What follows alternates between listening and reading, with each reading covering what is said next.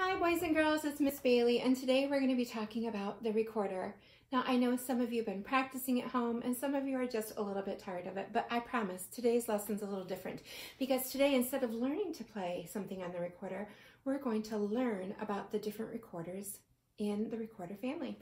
So the instrument you've been playing and learning with me is called a soprano recorder.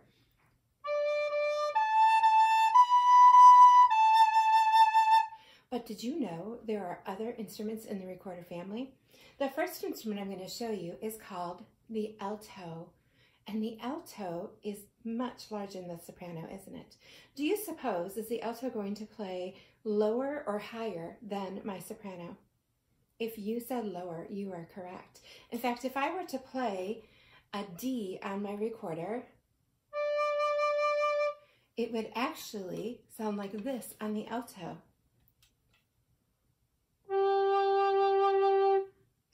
Did those two D's sound the same, even though I'm pressing the same fingerings? No, they did not. Listen to the recorder, the alto recorder.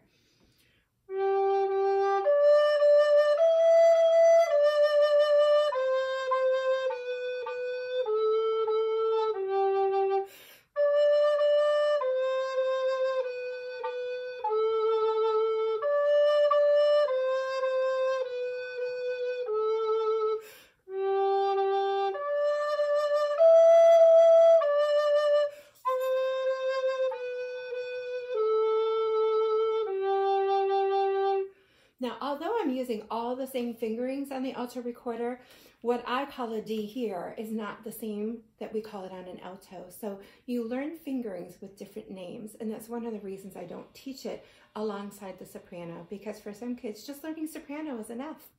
Besides the alto recorder, there is also a tenor recorder. Oh my goodness, I can't even get it in the whole thing. How cool is that? So again, looking at these two instruments, which one do you think is going to play lower? If you said the tenor, you are correct. Now I'll tell you, the tenor uses the same fingerings as soprano. It's just an octave lower. And if you were looking at a piano, that would be 8 keys down from the note that you played. So here's the sound of the tenor.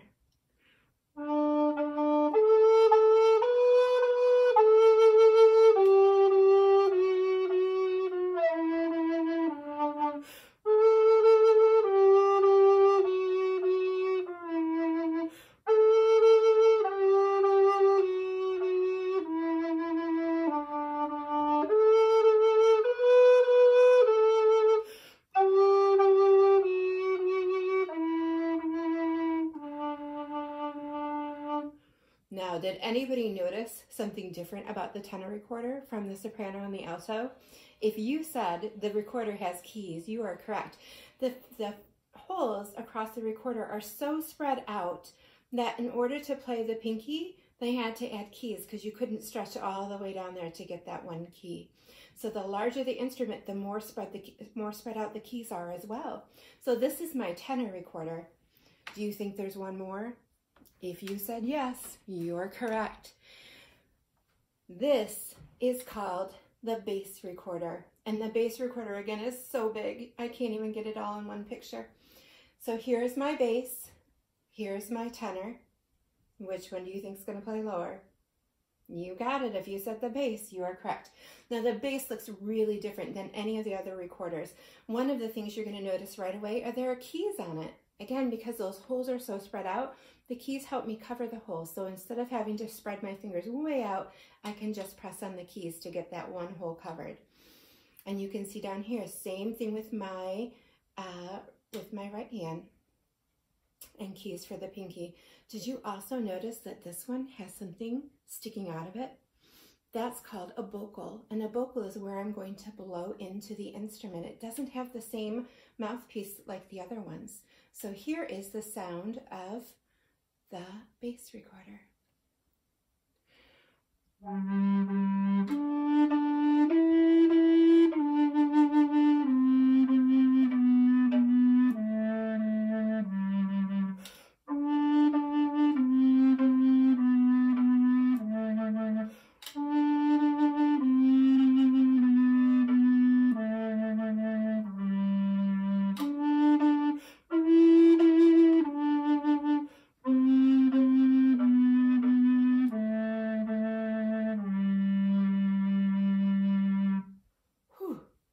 that was tough playing.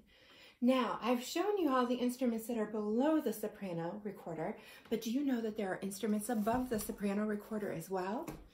So I'm going back to my soprano to show it to you. Here's the one that you're learning to play. Here is one of the instruments that's above it. This is called a sopranino. And again, the sopranino, do you think it'll play lower or higher? Well, this one is smaller, so this one is going to play higher in pitch. Let's listen to the sopranino.